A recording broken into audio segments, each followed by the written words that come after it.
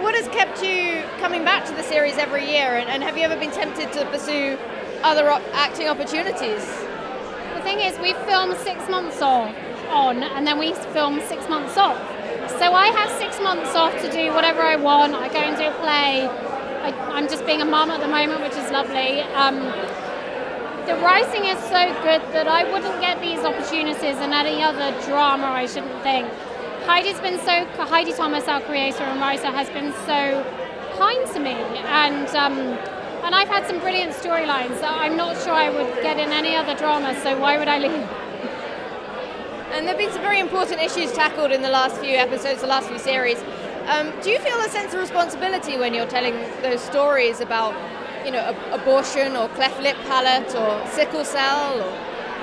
There's a huge sense of responsibility with all of these storylines, but I think when you're in the moment and when you're doing it, you just have to believe in the truth, and you have to do the work, and you have to believe in the story and let go of all of the pressure, because there's a huge social responsibility with all of these storylines. There's been so much fascination among fans and in the media about your own experience of childbirth and motherhood.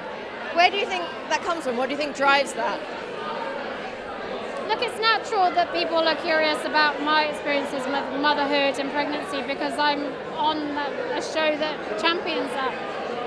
It's a pathway that I never thought I'd go down. I was just an actress and I got a job, and then it's led me down this amazing path of midwifery and babies and some things that I never knew about. It's been incredible, and it's really set me up for being a mum. I mean, it didn't teach me everything, obviously, because you learn on the job, but it's been an amazing experience, and I've been introduced to people that are so inspiring and people that I never thought I would have met, and it's made me realise how important the NHS is.